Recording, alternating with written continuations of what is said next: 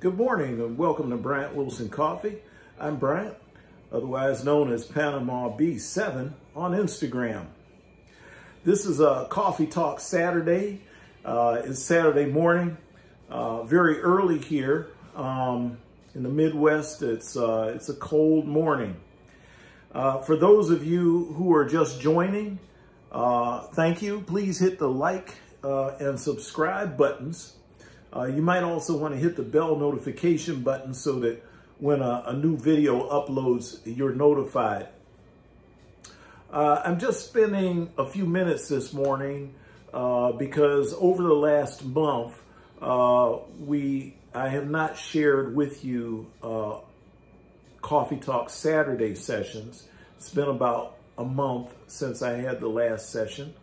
And I believe that was episode 5 or episode 6. And so that was the interview that we did with my good friend Amy at the local Starbucks.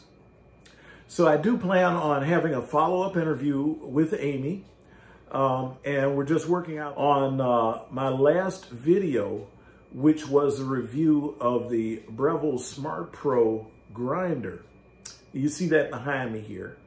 And I wanted to follow up that I've had about 2 weeks of operation, daily operation of the grinder without that little felt pad that goes underneath the impeller, or some people refer to it as a fan. That little felt cushion that goes under there, I won't go into detail, but it got destroyed in the process of cleaning the grinder. And I haven't replaced it, but I haven't seen any excessive wear on the underside of the fan or impeller assembly. Doesn't seem to be affecting anything, so I'm not even sure why that was there. It might have been there just to cushion the mechanism as the burrs go up and down for spacing. That might have been the purpose of it, and it may have threw some of the adjustment off. But if it did, it didn't throw it off by much because I have not really changed the setting on the grinder. Right now, I have it set at a 43 for pour over, and that seems to be working out fine. When I was pulling the last couple of espresso shots that I pulled using the grinder, I did set it at a 7. That was because I had changed beans using the Yirgachef. Love the Yirgachef. When it's roasted to a medium, it gives you a distinct full-bodiedness, and I really love that. The floral notes are still very present. The citrus definitely is there. This is a juicy, punchy blend or cup. It's not a blend of single origin, but it's very juicy, very punchy. It hits the palate. I just love it. This is one of my favorites. Now that I know how I like it roasted. In fact, I'm going to roast it just a little bit darker. I roasted it not to the point where I got oils, but to where it just looked a little waxy. Kind of gets that kind of dull sheen to it, to the bean.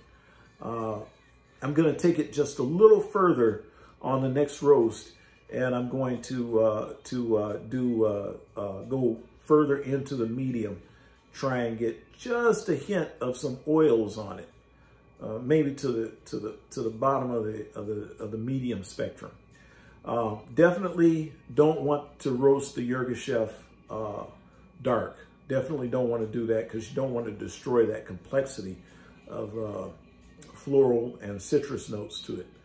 But anyway, I digress. I'm way off track. I was explaining that I did pull a couple of shots using the Yirgachef.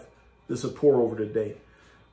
When I pulled those, I did change the grinder setting to a 7 from where I had it set at. I believe it was set at a 10 or a 12. So what I have found, what this tells me, is that the Breville Smart Pro grinder has a lot of range. It's got a lot of range for both settings of both espresso blend or espresso grind, as well as more coarse if you're using a pour over with a metal filter, such as I have with the Asobu. And I haven't used paper filters. As a matter of fact, I haven't used paper filters since I started roasting. So I really can't go into, you know, depth on that. But I believe, if I'm correct, you're just going to be grinding a little more coarse with a paper filter than you are with a metal filter. And that being the case, the grinder obviously won't have any problem grinding a little more coarse. I don't know what that means, and I've got to explore that some. I had said I wasn't going to get into the technical aspects of grinds and such. The only technical part really that interests me at this point in my experience is the roasting. But what I am going to do, though, and I'm not going fully back on what I said, that I wasn't going to get into the technical aspects of the grind. But what I am going to do is I'm going to get one of those Kruves sifter devices.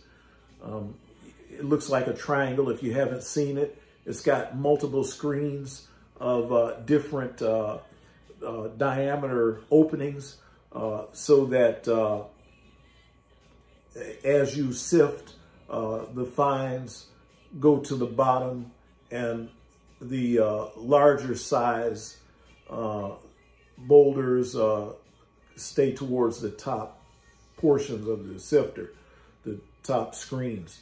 So anyway, I'm going to do a video on that. I don't know exactly when I'm going to have that.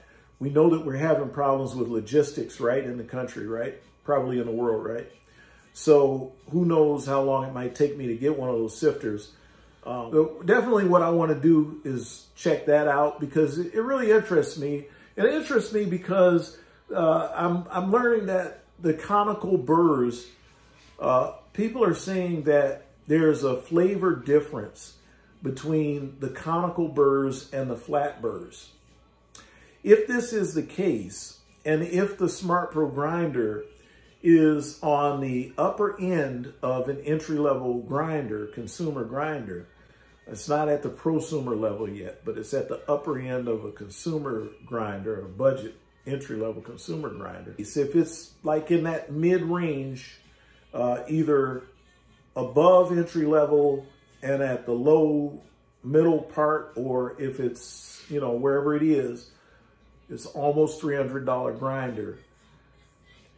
Wouldn't that mean that I should expect a very consistent and a very high level of results in terms of conical burrs? Now, where I'm going with this is this. There are some grinders, some hand grinders that you can purchase that are in the $300 range, $250 to $300 range. Would a person who is only interested in espresso and pour overs for a couple of cups per use, and not going into the 10, 12 cup, you know, methods of grinding, not trying to grind, you know, 100 grams, let's say, but grinding only, you know, upwards of 40 grams, 50 grams maybe tops. Would that person be better off using a hand grinder for a conical burr set? Or would they be better off purchasing a mid-level grinder such as the Smart Pro? That's where I'm going. That's the question. And so I want to get to that question, and I want to put just a little bit of data behind it so that it's not a completely subjective result. And I'm going to delve into that area in the coming weeks. So stay tuned for that.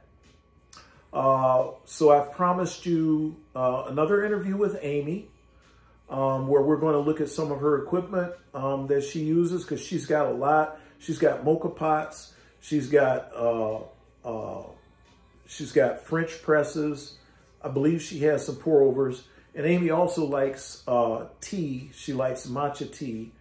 And so we're going to talk some about the tea aspect of what coffee lovers usually, you know, sometimes we do venture off into that land where you're making your own teas.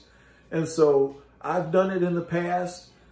In fact, I had what I would consider a pretty decent investment in tea brewing equipment for a while. And so we're going to just visit that. It's not a landing place, but we're going to visit that and see what Amy has to say about the aspect of tea brewing. So stay tuned for all of that. The holidays are coming up. I will have videos out during the holidays. I'm not going to take a break for those. I've already had enough breaks. Oh, I did get my booster shot for Pfizer. And if you out there are intending on getting a booster, I encourage you to do so. I did, however, get the booster and the flu shot at the same time. And for 24 hours, I was pretty sick. I was feeling sick as a dog. Obviously, I didn't contract anything, but I was my body was building those antibodies. I guess it does. Antibodies. It was building those antibodies, and let me tell you, it was really working. So whatever's in that flu shot and when you have it with the COVID-19 vaccine, let me tell you, just be prepared to not necessarily be active for about 24 hours following that, if you get both of them together. So anyway, you know, I hope that fall, autumn as it is in some areas here in the Midwest and Michigan, we refer to it as fall. I hope that it's been treating you well. I hope that you've been enjoying the change in season, seeing the leaves, looking at the little critters outside, running around, scampering, trying to prepare for their winter. And, you know, let's just remember that, you know, we're really in a place where we're blessed to be able to have these changes in seasons here in this country. There's some areas of the country that don't experience this severe change in seasons, but, you know, most of the states do experience some change from season to season. We're not in arid climates like other countries where they don't get this variety of weather. So instead of, you know, kind of, I'll say cursing, you know, the change in seasons, let's kind of be thankful for them. And because it gives us, you know, a chance to wear nice sweaters, coats, boots, hats, to some places. Other areas of the country, they get to see a change in foliage and vegetation, you know, different flowers that bloom at the end of the season and beginning of the seasons. And, you know, so we're really lucky. We're blessed to have this land that we have. So let's keep that in mind as we're coming up towards our season of Thanksgiving. I'm Bryant. This is Bryant Wilson Coffee. Thank you for joining. If you haven't already during the broadcast, like and subscribe. Hit the notification bell once you're subscribed so you won't miss any of the upcoming videos. The video review that I did for the Breville Smart Pro Grinder, I'm going to do a little short, do some editing and give you a little short compacted segment of it so you don't have to worry about missing anything if you don't have time to watch the full video. I'll try and edit it down to maybe about a less than a 10-minute video. Give you some of the highlights of what I found with my experience with the Breville Smart Pro Grinder. Find me on Instagram, Panama B7. As always, thanks for joining.